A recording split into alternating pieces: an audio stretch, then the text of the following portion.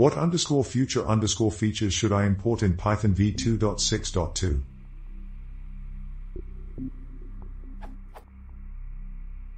I am starting to learn Python, but I'm forced to use a v2.6.2 interpreter.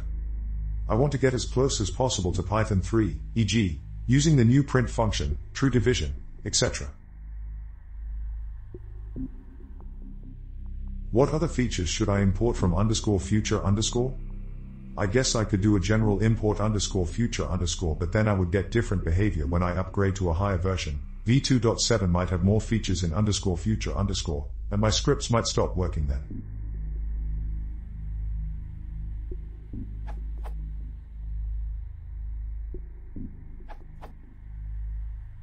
Well, even if there wasn't documentation, underscore future underscore is also a regular module that has some info about itself.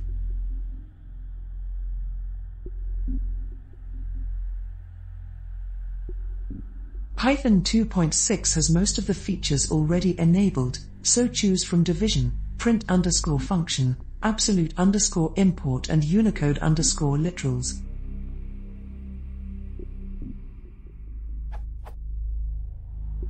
And no, import underscore future underscore won't work as you think. It's only magic when you use the from underscore future underscore import something form as the first statement in the file. See the docs for more. Of course, no matter how much you import from underscore future underscore, you will get different behavior in 3.x.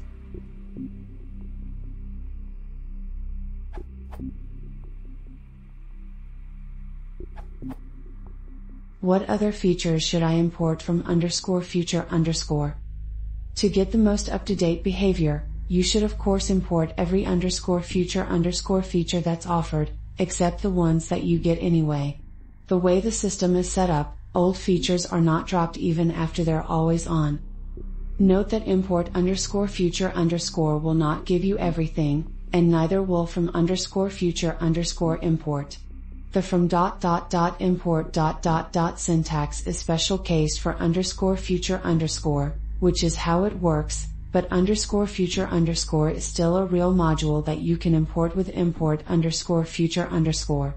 However, doing so will let you know the actual feature names, as well as information on when they were, or are expected to be, made default, and when they became available.